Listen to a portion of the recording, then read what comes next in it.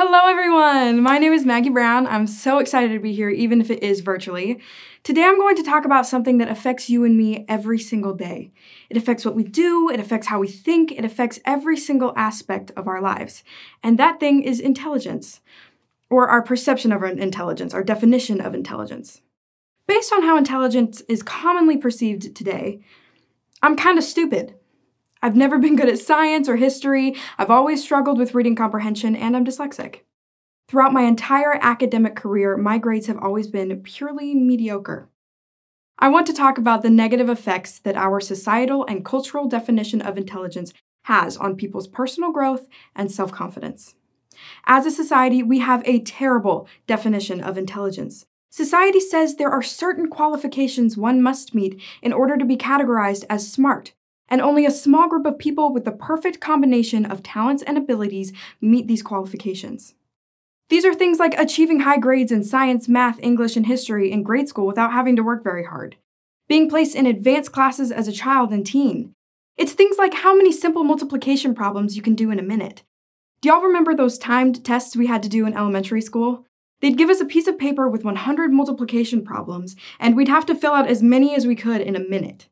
The kids who could finish were definitely Harvard-bound, but the kids like me, who would get stressed out about the timer and only finish 15 problems, were destined to be old cat ladies or one of those people you see on reality TV. But the list also includes things like going to an expensive and well-known college and a job that requires a college education. These things all contribute to the snap judgments we make. It determines whether or not we put someone in our mental smart box or dumb box within the first moments of meeting someone. After all, first impressions are important. I mean, hopefully not that important, since the first thing I told you was that I'm stupid. But we spend so much time worrying about others' impressions of us. Have you ever thought about the snap judgments you make of other people? To experiment with this, let me show you the resumes of two people. Person 1. In elementary school, they were placed in advanced classes.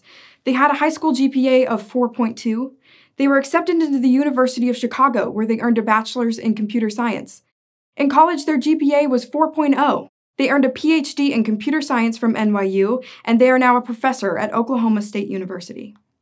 Person 2, in elementary school, they were placed in regular academic classes. In high school, they graduated with a 2.9 GPA. They earned a bachelor's degree in dance at Wake Tech, and they graduated from Wake Tech with a 3.0 GPA. They are now a part-time dance coach for high school students. Which one is the smart one? You know, don't you? I have only shown you their academic and working careers. You have never met them. You have never spoken to them. You have no idea what their life is like. You don't even know that they don't even exist because I completely made them up. But you don't have to know that, do you? In today's world, we only need this much information to immediately put someone in our mental smart box or dumb box. Traits that have to do with someone's academic success should not be the only things that qualify someone as smart or dumb, because limiting the defining traits to just these creates a cycle that every other person who doesn't fit the bill falls into. It becomes a self-fulfilling prophecy. I call it the cycle of intellectual doom, TM. When someone subconsciously categorizes someone as dumb, they begin to treat that person differently, whether they mean to or not. Then that person begins to believe they're unintelligent because they're being treated as such. This causes a change in behavior that evidently brings about negative results, feeding right back into that perception that they're dumb. My experience is the perfect example of this. It started in elementary school. I was just like everyone else in that I was extremely worried about what other people thought of me. Specifically, though, I was worried about what they thought of my intelligence. I was most self-conscious about this because of my weird position in school. See, my grades were slightly higher than average, so I was placed in the accelerated classes. However, I had the lowest grades of the higher classes, and I was always struggling. I got really good at copying other people's answers while they weren't looking. So good that sometimes they were looking. I would do everything I could to make sure others thought I was smart. And this resulted in a constant fear of being discovered as an undercover dumb person. There is almost nothing more disheartening than nodding along to a conversation or lesson, pretending to understand when internally you are confused, lost, and scared because asking for help would blow your cover. I remember the day when I realized that other people were putting me in their mental dumb box. My friend and I got in an argument about her little sister's homework, and she finally snapped and she said, "Maggie, I know I'm right. And I think I'm smarter than you, so." My whole world came crashing down. And from then on, I convinced myself I was dumb. I figured that's what everyone else thought of me, so it must be true. This attitude followed me into high school, causing my grades to be lower than they could have been, and almost stayed with me into college. I would always tell myself my grades were literal proof of my unintelligence, when really, my grades were proof of this cycle. But who am I to say I am unintelligent? Who are you to say you are unintelligent? Who is anyone to say that anyone else is unintelligent? Knowing how amazingly complex humans are, and knowing that our minds are constantly growing, constantly changing, how naive is it to compress a person into such a small, limiting category? To do that, in my opinion, is the unintelligent thing. This is why I agree with the theory of multiple intelligences, which says that there are different kinds of intelligence someone can be. Howard Gardner, who brought this theory to light in his book Frames of Mind, identified 7 different kinds of intelligence.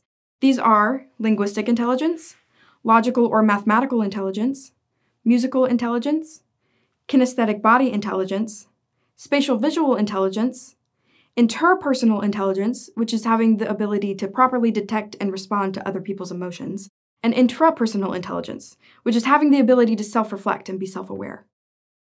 Of course, it is impossible to make a definitive list of the different ways people can be intelligent since, once again, people are so complex and ever-changing.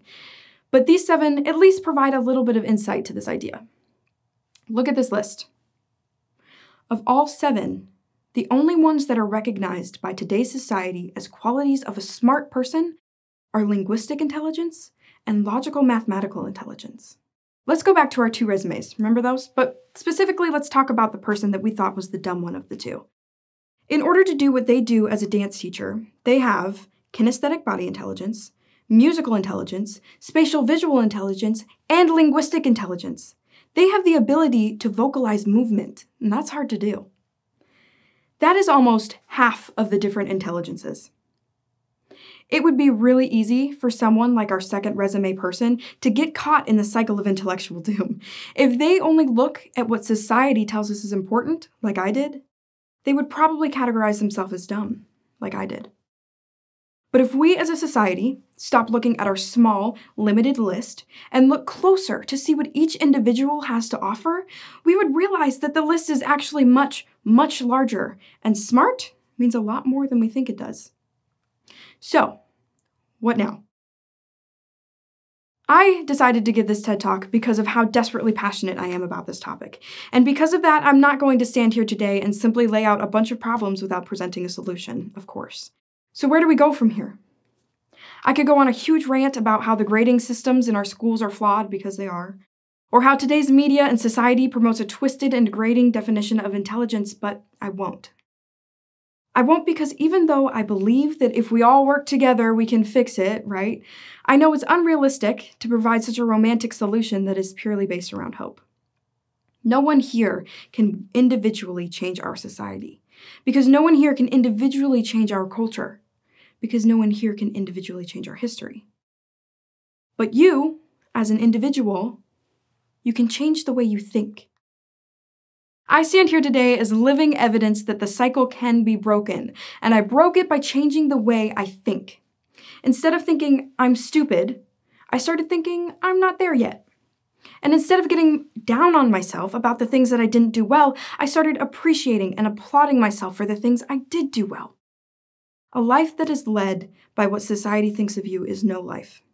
But a life that is led by your own thoughts, your own opinions, is much more uplifting. So make those thoughts and opinions good, and see in yourself what others may not be seeing. Choose to define your own intelligence as opposed to society defining it for you. Break the cycle, and then help others do the same.